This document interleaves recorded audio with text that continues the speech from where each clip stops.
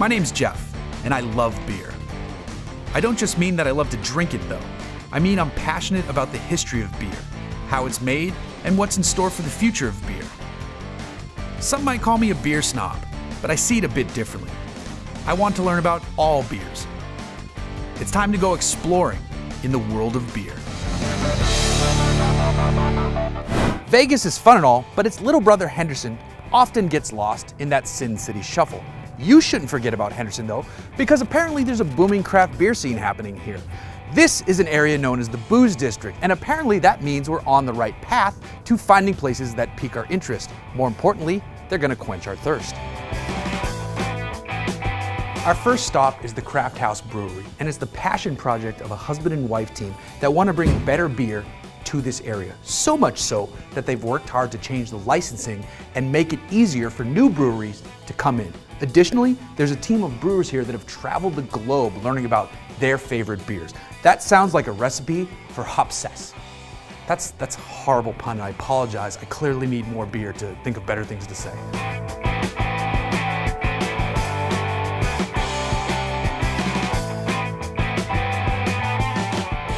How long have you guys been up and running? We opened September 12th of last year, so about 5 months. Awesome. And how's it been so far? It's been great. We've seen an overwhelming response from our community. They're happy to come into a drinking establishment that doesn't have video gaming machines or smoking, because we are Las Vegas area and most people are used to the Nevada style brew pub, which we are not. So there's no smoking in here? No. That's awesome. Yes. That is such a great relief from being out on the Strip or most places in Vegas. Well, it's important that you smell your beer as long as taste your beer. Very good. There's no smoky haze hanging in here. So what kind of beer do you guys like to make? I mean, you've got the Saison and the IPA and stuff like that. Is there anything else you guys have done or are looking to try? We are influenced by a lot of Belgian styles, so that's why our first core was a Saison. We like to play around and experiment, and we like to tweak and find a traditional recipe and then tweak it with something fun and interesting or innovative new way to brew it. Now S&S in the back, the brewers, where'd you guys meet them? Steve and Steph are originally from Australia. Steve is from Perth and Steph is from Adelaide. They met when they were going to brewing school.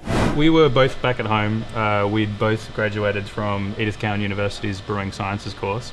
We're both about 2.5 years into our jobs, and yeah, we just both decided that we probably need to kind of get out on the road and travel.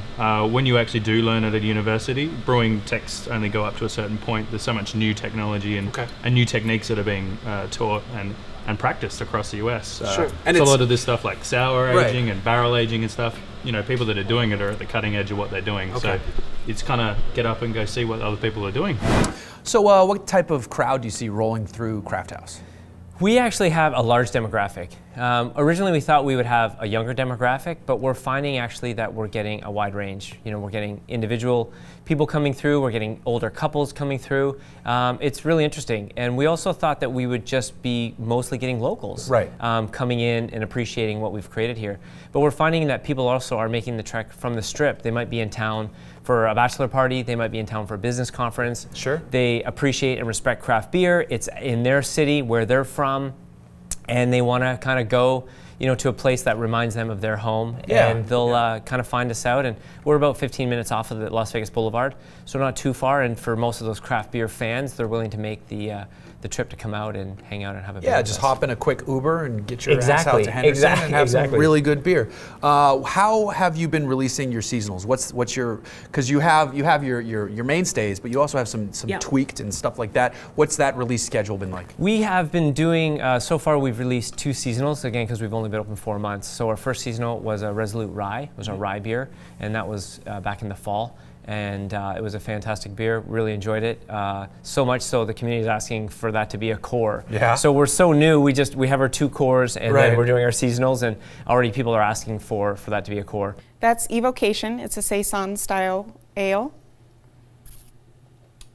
Saison, very smooth. Saison was the first beer that I had with my beer aha moment. So that's why I named it Evocation, because it evokes the feelings of when I first discovered the wonders that craft beer held.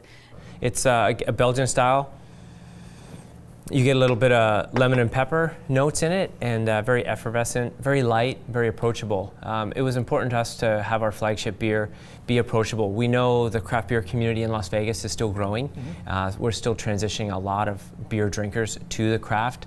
So we wanted something that they could appreciate and understand and not kind of knock them over. So. And this is a great choice for a variety of beer because it sounds daunting. It's definitely a very crafty style in the US still, but it's such a smooth, easy drinking beer. Exactly. So this is a perfect, it's almost like a gateway beer. That was the reason why. And it's 4.7 ABV, so it's very approachable. People though, when you talk about some of the different notes that they can kind of pick up on, so they can kind of get that aspect of it.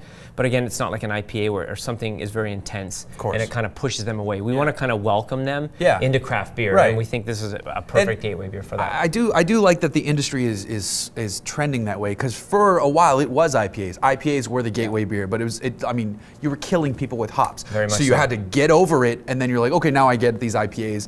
But on the other side of the hill sits the Saison, and now though, I think this has transitioned to become the gateway beer. These and even sours to some, but though that's a little bit more adventurous. So to start with this and bring this to Vegas is a good move. Yeah, well thanks. And also it's hot. People don't realize, in Vegas in the summertime it gets really hot. So you don't want to be drinking, a very large, big beer, high ABV. You want something that, you're cutting the grass, you can grab a beer, or you're out on the boat or at the lake or whatever. So we wanted something that could be a year-round beer here in Las Vegas as well. So 8 months of the year it's really hot. So this beer is like light-bodied, just gentle bitterness. It's really designed to showcase the yeast character, and it throws off a lot of peppery and lemon notes. So we didn't want to complicate that too much.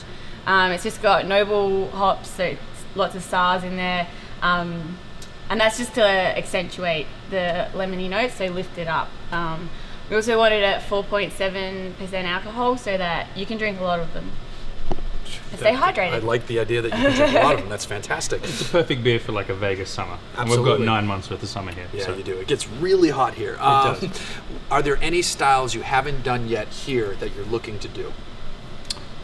You'll see us kind of focus more on hop-forward styles and Belgian-style beers. So people have been getting a little bit of a taste of that. We've got a few specialty batches that we'll be pumping through as well. Besides the beer, you've got some fantastic artwork here. There's an amazing mural right behind you. What's the story here? Story here, we, again, in fostering the community, we think it's important to support local. And a lot of our products and things that we sell here, merchandise-wise, also are local.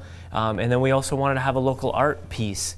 So this is released every seasonal. We already had our first artist come in, and she did an amazing job with our rye beer. And the idea was we were going to erase it and then have a new artist come, and the piece was so fantastic. It was very hard to do, but I pulled it off the wall, and it's hanging up in the brewery. Yeah, chalk art as well. Chalk art as well. And then this was spray it and kind of lacquer it. And then this one when I mounted it, I made sure not to adhese it to the wall basically, so that I can actually pull it off. Yeah. So again, Kelly was the local artist here, and she just did an amazing job. So this was on our Comrade Day. Customers could come in, guests could come in 2 weeks prior to Comrade Day and watch the live install. Again, that's cool. Come, have a local beer, watch the local art going on. Have a beer, watch someone work. Isn't that cool? Yeah, you very like that? Communist, comrade stouty. That's fantastic. You guys are churning out some wonderful stuff to make people rethink what they know about Vegas. This is delicious, and I got to thank you guys for that. Cheers. Drinkable. Situated not too far from Crafthaus sits Khoury Wine and Spirits. Don't let the name fool you. Apparently, they've got one hell of a beer selection here. On top of that, they've got a tremendous list of beers on tap. Tonight, they're tapping something new. Furthermore, apparently they do bottle swaps here, which is why I brought something that I think is rather rare and also has a ridiculous name from California. Velvet Merkin, let's go make some friends.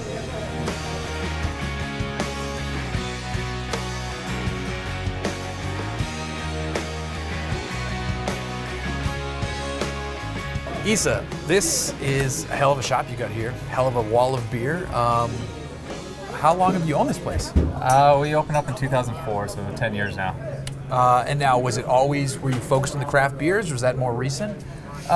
We've evolved into it. I mean, we always carried a little bit of craft beer, but our focus at the very beginning was fine wines, and then just as our customers' interest expanded into craft beers, craft spirits, we kind of embraced it. We listened to what they had to say and kind of grew along with it, kept bringing in what they're asking for. Smart. And it's been a great success so far. Good, going with the trend. So you're the man who controls the beer here. Yep, especially on the busier nights. Excellent, excellent. And this seems like a pretty busy night. What's going on? Besides bottle sharing, Wednesday right? night tends to be our night where we do a bottle share. We also try and tap a more special beer for the the community and whatnot. In this case, we have tapped New Belgium's Coco Mole for tonight. That sounds fantastic. Any chance I can get a little sip of that? Yeah, absolutely. You're a good man. Have you tried it yourself? I actually have not yet. Oh, well, then I won't. I'll tell you what I think. Haven't had this year's batch, but I've had it before. That's delicious. There's I need a little bit to process. There's almost like a cinnamon. Definitely brewed with Taste a going bunch in of there. different spices. Yeah, cinnamon, that's- chilies and chocolate. The chilies. I'm definitely getting the chilies and the chocolate. You're absolutely right. So, what's a typical crowd like here? Typical crowd, we get a lot of the locals that come by. We also get a good few out-of-towners, especially on the bottle share nights. They like to bring in beers from out of town that we normally wouldn't be All able right, to get. that's fun. Sure.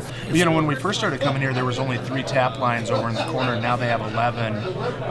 Best tap selection in town. Really? And Issa's been really great with letting us bring beers that we can't buy in town. Yeah, that's amazing. And enjoy them here with him. That's fantastic. The biggest change is probably just the selection. I mean, he had a little shelf pretty much where we were sitting now.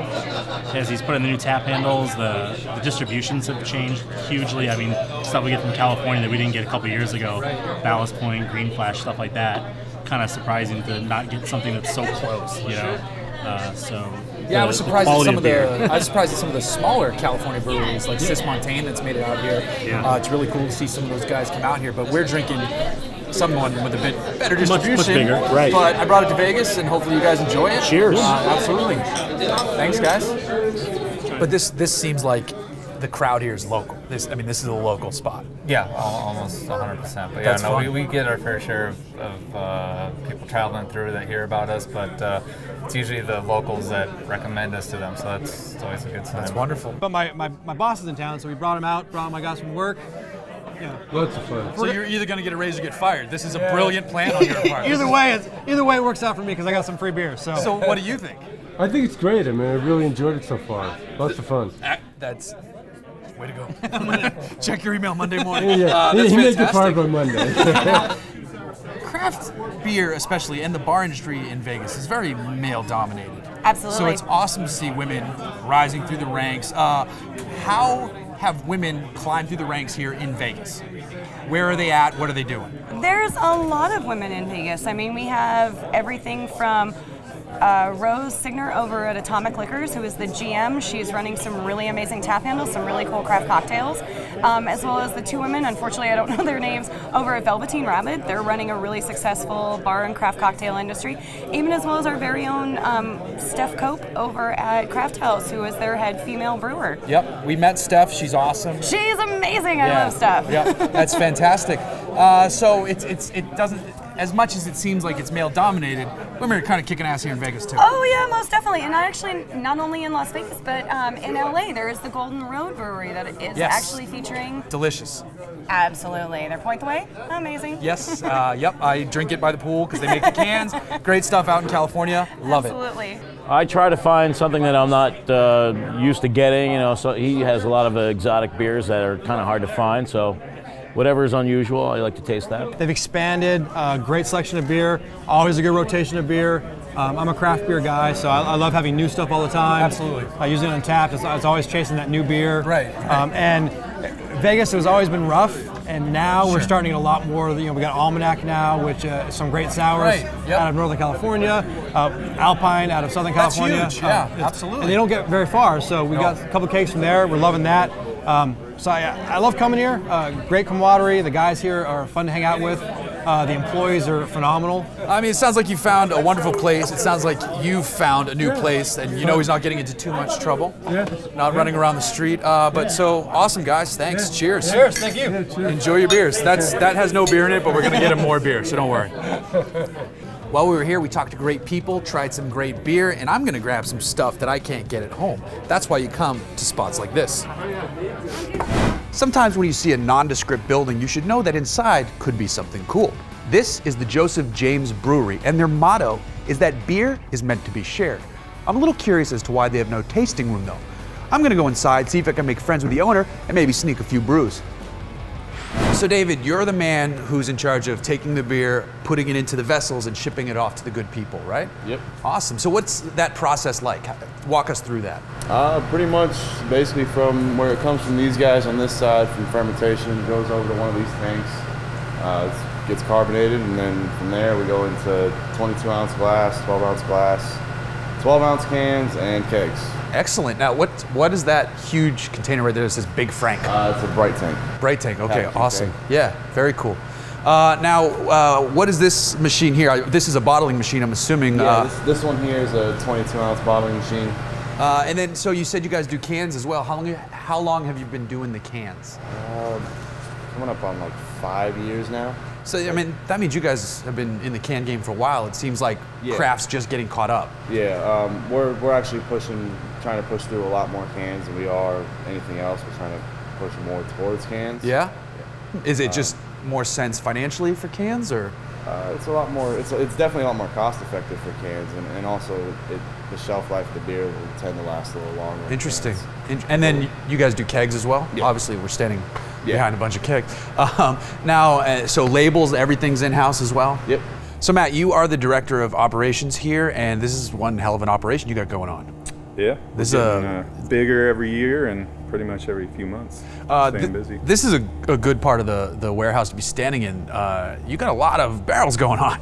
Yeah, I think we're up to about 120 right now. That's crazy. Bourbon barrels. How do you source these barrels?